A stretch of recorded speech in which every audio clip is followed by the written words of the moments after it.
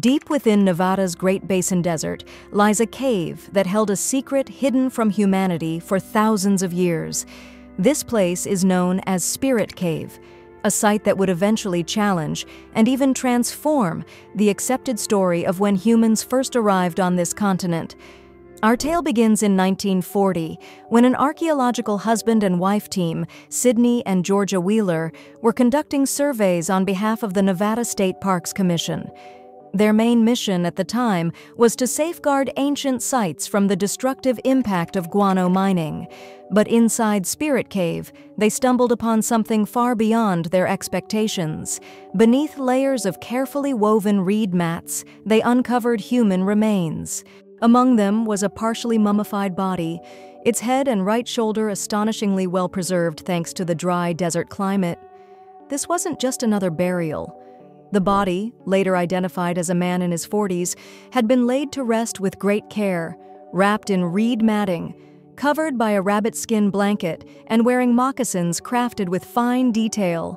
Alongside him were other woven materials, each piece showcasing remarkable craftsmanship. These objects pointed to a culture with skills and sophistication that would not reappear in the region's archaeological record for thousands of years.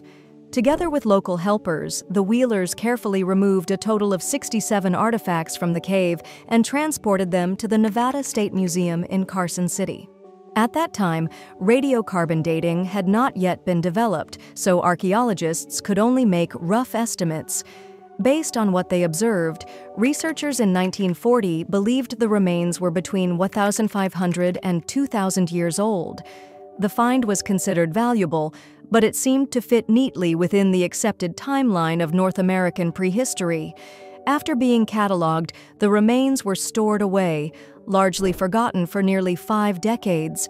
But the Spirit Caveman's true story was far from over. To grasp the world he once lived in, we must look back 10,000 years.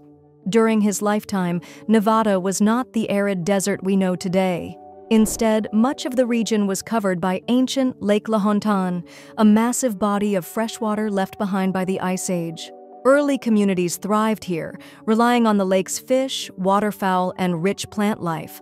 Far from being wanderers in a barren land, these people lived in stable settlements along fertile shorelines, ancestors of those who would later farm and ranch across the region.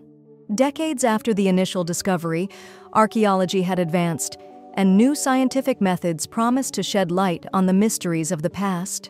In the 1990s, researchers at the Nevada State Museum revisited their collections, this time armed with a revolutionary technique: accelerated mass spectrometry radiocarbon dating.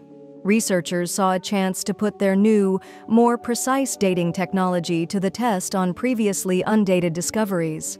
Among those artifacts was the partially preserved mummy from Spirit Cave. The outcome left them stunned. Instead of being just 2,000 years old as once believed, the results revealed he had lived roughly 9,400 years ago, and when the dates were calibrated, it pushed his age back even further to more than 10,600 calendar years in the past. This single revelation transformed the Spirit Caveman overnight, from a relatively minor archaeological curiosity into the oldest human remains ever uncovered in North America. To truly grasp the magnitude of this, consider that he walked the earth over 5,000 years before the pyramids of Giza were built, and more than 2 millennia before Ötzi, the Iceman of Europe. His age outstripped even the most ancient mummies of Egypt and South America, making him the oldest known human mummy in the entire world. The implications were enormous. His existence forced scientists to rethink the timeline of human migration into the Americas. For decades, the leading theory held that the first people arrived around 12,000 years ago, crossing the Bering Land Bridge that once linked Siberia and Alaska during the Ice Age. These early settlers were known as the Clovis people, famous for their distinctively crafted spear points. Yet the Spirit Caveman's incredible age disrupted this neat timeline. He either lived alongside the Clovis culture or perhaps even before its peak. The discovery sparked fierce debate in the scientific community. Could there have been multiple waves of migration? Did early peoples perhaps travel by coastal sea routes long before the Clovis? Some even resurrected bold theories of possible crossings from Europe in deep prehistory. Suddenly, the story of early America became far richer and far more complicated than anyone had imagined. But the Spirit Caveman's legacy wasn't confined to science alone. His age and rediscovery ignited a deeply emotional and legally complex conflict. Since Spirit Cave lay on public land, the remains fell under the jurisdiction of the Bureau of Land Management, BLM. While scientists pushed for further study, including advanced DNA testing, another powerful claim emerged. The Fallon Paiute-Shoshone Tribe, whose ancestral homeland surrounds Spirit Cave, asserted that the remains belonged to them. Their oral history speaks of an unbroken connection to the land stretching back to time immemorial. For the tribe, the Spirit Caveman was not a specimen for laboratories, but a revered ancestor whose grave had been disturbed. Under the Native American Graves Protection and Repatriation Act, NAGPRA, a federal law enacted in 1990, museums and agencies are legally required to return Native American remains and sacred artifacts to the tribes with cultural ties to them. Citing both geography and ancestry, the Fallon Paiute-Shoshone people sought the repatriation of the Spirit Caveman, demanding that their ancestor be laid to rest once more. The Fallon Paiute-Shoshone people made their stance clear. No testing of any kind, not even DNA analysis, should be performed on the remains. To them, such actions would desecrate their ancestor. This position sparked a long and difficult legal and ethical battle that stretched on for 20 years. On the other side, scientists argued passionately for the immense knowledge that could be unlocked. They believed these ancient remains might hold answers about the earliest migrations into the Americas, shedding light on the genetic history of its very first people. Some researchers even pointed to distinctive physical traits in early skeletons, which seemed to differ from modern Native Americans, suggesting the possibility of a much older, unrelated population. A turning point finally came in 2015.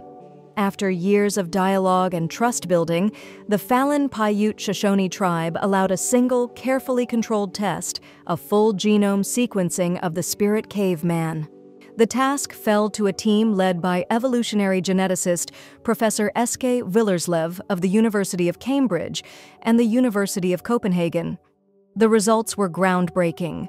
The 10,600-year-old remains were not from some unrelated people, but were directly connected to modern Native Americans. Even more striking, the DNA revealed a clear ancestral link to the Fallon Paiute-Shoshone themselves. With science now supporting the tribe's claim, the path ahead was undeniable. In 2016, the Bureau of Land Management officially returned the Spirit Caveman to the Fallon Paiute-Shoshone. 2 years later, in 2018, he was reburied in a private ceremony by the tribe, laid to rest once more in the land that had sheltered him for over 10 millennia. But the significance of Spirit Caveman went far beyond one reburial. He became North America's answer to Europe's Ötzi the Iceman, a rare, preserved time capsule. His existence forced humanity to confront a past far older, richer, and more intricate than previously imagined. Unlike Ötzi, who deepened our understanding of Europe's Copper Age, the Spirit Caveman did something even greater. He rewrote the origin story of an entire continent.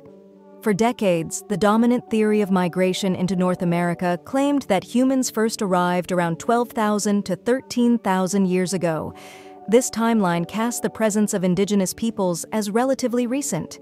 Spirit Caveman shattered that view. At more than 10,600 years old, his burial stands as undeniable evidence of a deep, ancient human presence in Nevada during an era when Ice Age lakes still glistened across the Great Basin, and massive Ice Age animals had only just disappeared. His carefully prepared burial, wrapped in mats, dressed in moccasins and covered in rabbit-skin blankets, tells us of a community that was not simply surviving, but thriving, creating, and passing on traditions. Thanks for watching. If you enjoyed this journey, make sure to like, subscribe, and hit the notification bell so you never miss an exploration into history's greatest mysteries. And let us know in the comments, Do you believe even older human remains are still waiting to be discovered?